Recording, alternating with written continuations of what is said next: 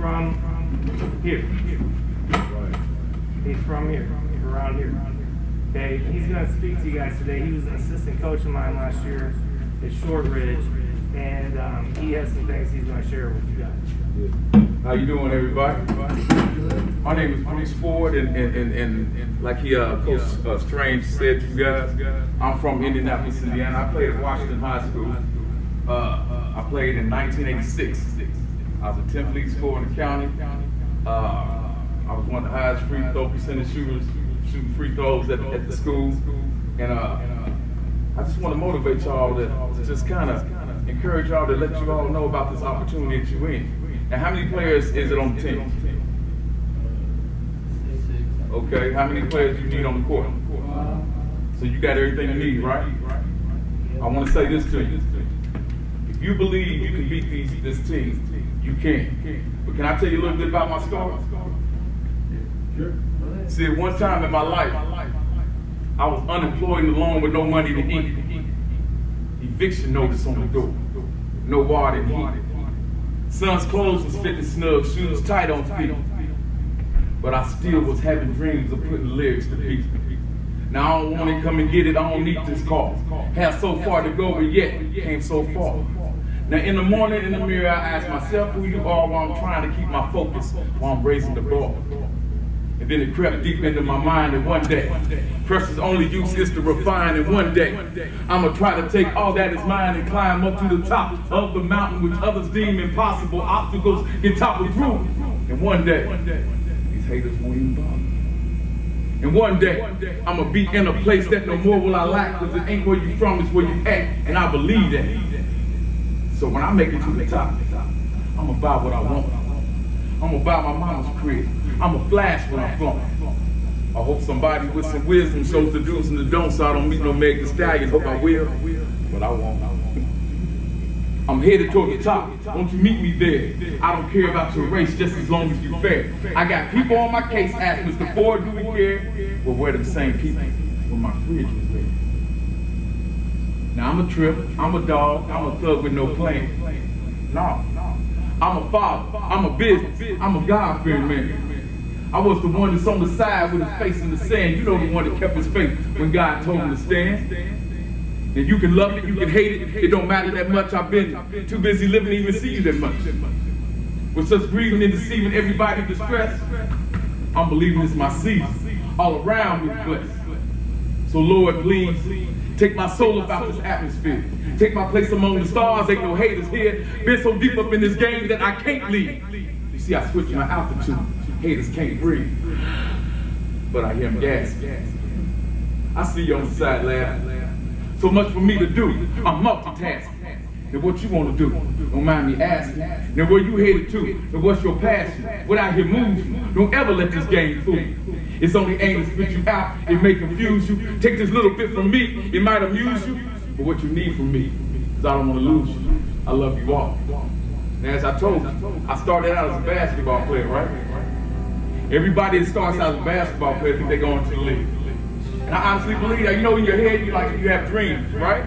But I didn't know that basketball would help me be a better poet.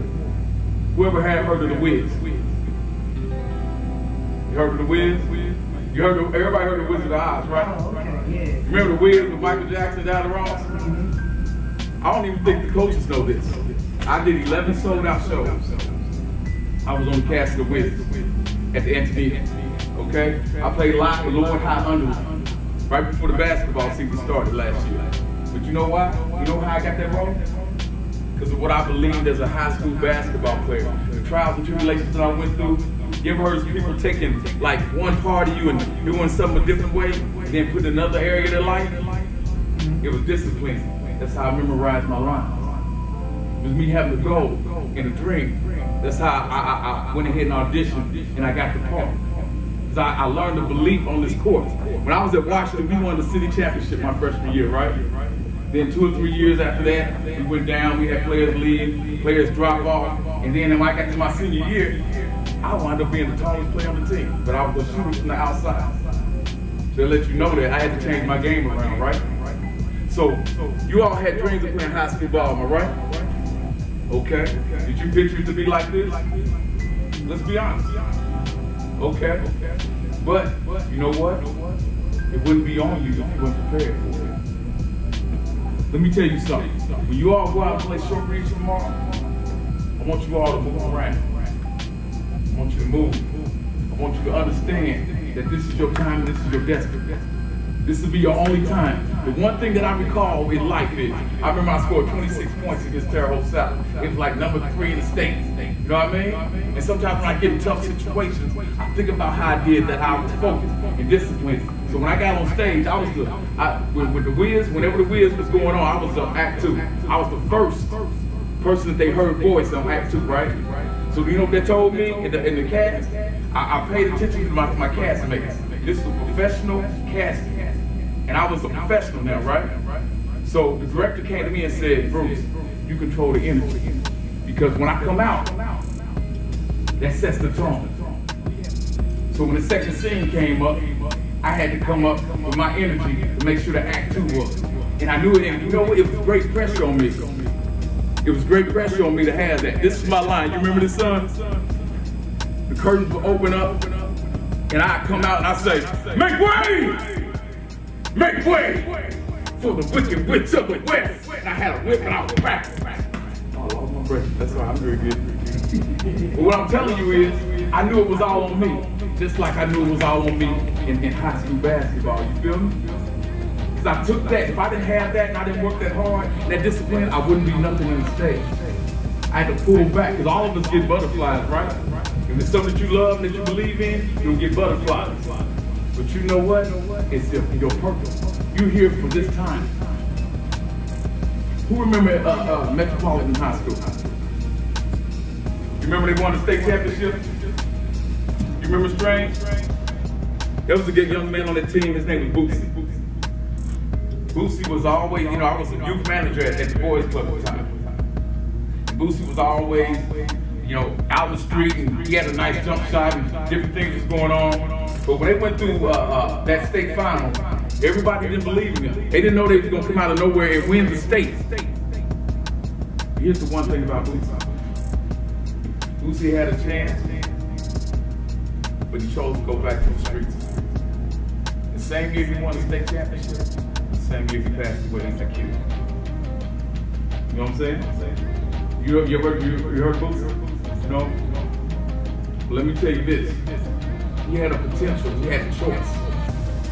He could have went here, but he went there. This is not given to you. You'll have to work for this. And I'm telling you, this is a special group. This is a special group. Consider yourself special. Consider yourself blessed to be in this predicament. You realize when you go out there, man, and put your focus to it, if you can make some things happen, people will remember y'all. Y'all go out there with pride, man, and play hard. And this is one thing I want to tell you, like I told my son. Go out there physically, emotionally, and mentally and give it your all. You all should be exhausted. You all play 2K? Okay. I stopped playing 2K. You know what? It was exhausting playing that. I'm not supposed to be tired playing games. And you know, you get in the last second games, you doing like you're trying to get the victory, you mentally exhausted, aren't you? Sometimes you can't do nothing else because you're tired. That's the way it should be tomorrow when you all play short pitch. You feel me? What's your dreams, man? What do you want to be when you call it when you graduate from Providence? Marine? Okay. Oh man, great thing. What about you, my man? Okay. Okay, computer science. What about you, brother? I'm talking about. I got a cousin that's an aircraft mechanic. What about you, sir? Still trying? That's okay. That's okay. What about you, my man? I was hoping to get a scholarship in baseball. Okay. Okay. Look at, hey, eye to eye. What's up? Scholarship for baseball? I'm gonna tell you, eye to eye, man. I believe in you. Okay. What about you, sir? See, that's cool. Let me tell you something. That a man came to me. I was already grown. The man came to me and he said, Bruce, what is your purpose? I said, man, I don't even know. And he told me this. He said, whatever you hate the most is your purpose. That don't make sense, do it? He said, whatever you hate the most is your purpose. So he asked me, what did I hate the most? I said, man, I can't stand player hate. He He said, what do you mean? And I compared it to basketball. I use the basketball now. I can't stand being on the court, taking charges, shooting, playing defense, and somebody on the sideline talking about you can't hoop. Look at you, you look crazy out there. Ain't enough of y'all out there. You know what I mean? I can't stand that. So he looked at me and he said this. What you gonna do about it?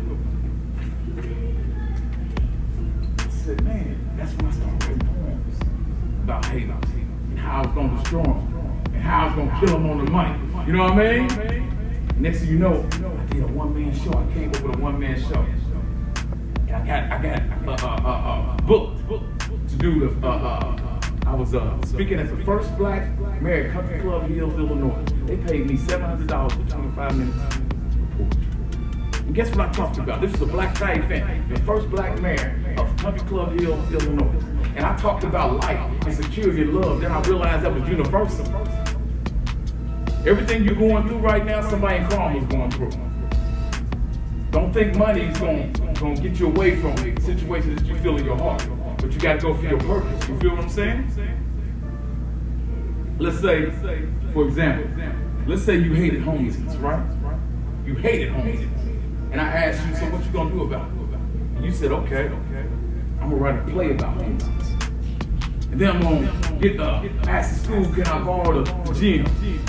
And then I'm gonna sell tickets. And next thing you know, you be combating homelessness. And you be known as a playwright. You feel what I'm saying? Use this opportunity, this thing that you're going through. Because you know what? You're gonna have haters on the outside. Y'all ain't gonna do nothing. Y'all ain't gonna be this. Y'all ain't gonna be that. But this is your time. 2021 is you. Don't let nobody step in your way. This could be the team that goes far. You know what's so crazy? Feel me what I'm getting ready to say. And this ain't crazy. Somebody could write a movie about this right now. Real talk. Who watched Rudy? Rudy? Okay. Movies? Huh? Let's even go to the movements. Martin Luther King. You heard of Martin Luther King? You heard of Martin Luther King? All right. Let me get some participation. I know you the guard, right? Are you the point?